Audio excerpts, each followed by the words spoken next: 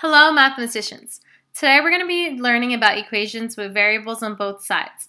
And more specifically, we're going to be dealing with equations that have no solution. So before we get into what that means, we're going to solve this equation.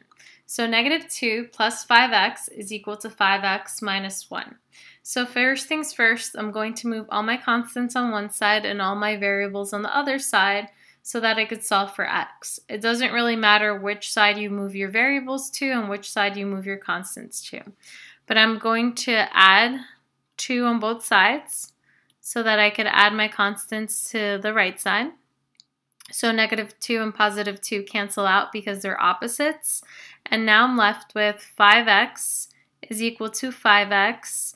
And here I have negative 1 and positive 2. Because the signs are not the same, I'm going to subtract and keep the sign of the number with the greatest absolute value. And so now, since I have all my constants on the right side, I'm going to move all my variables to the left side. So 5x minus 5x is equal to 0.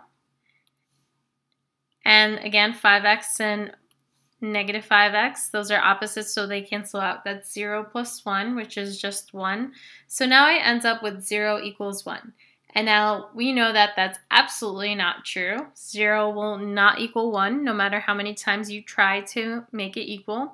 So 0 is not equal to 1. So here we have no solution.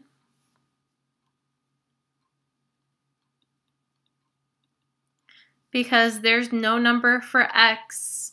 There's no number that we could substitute x that would make this equation true, because 0 is not equal to 1, and no matter what number we substitute for x, we'll never get these two expressions equivalent to each other. So there's no solution.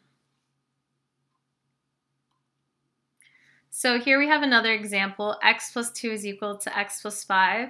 As you could already tell, if I try subtracting by x on one side, we'll see that both x's cancel out. So I tried to subtract by x to get all my x's on the right side, but they both ended up canceling out. So here I'm left with 2 is equal to 5.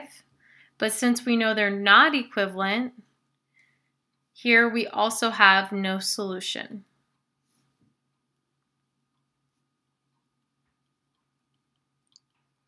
Because there's no number that I could put here that would make these two equal to each other. So I have x plus 2 is equal to x plus 5. If I did 1 plus 2, that would be 3. 1 plus 5, that's equal to 6, and that would still not be equivalent. Even if I substituted 0, 0 plus 2 is 2, 0 plus 5 is 5, so there's no number that I could substitute for x that would make these two expressions equivalent to each other. And so we have no solution. There's no possible x value that would work in this case. All right, so same thing here. I have 2x minus 1 is equal to 2x minus 5. And if I tried subtracting both sides by 2x to move my variables to the right side, this cancels out. This cancels out. I'm left with negative 1 is equal to negative 5. And so we know that negative 1 is not equal to negative 5.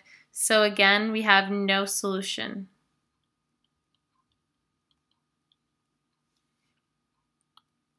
All right, and here we have our next example. So first thing we have to do is combine our like terms. On the left side of this equation, I have 2x and positive 3x, so that's 5x plus 1 is equal to negative 7 plus 5x. So now if I try moving my variables to my right side of the equation, I'm going to subtract 5x, this cancels out, subtract 5x, so I'm left with 1 is equal to negative 7, and positive 5x and negative 5x cancel out. So since we know that 1 is not equal to negative 7, here again we have no solution. Okay, So no solution means that there's no possible number that we could substitute for x to make these two expressions equivalent to each other.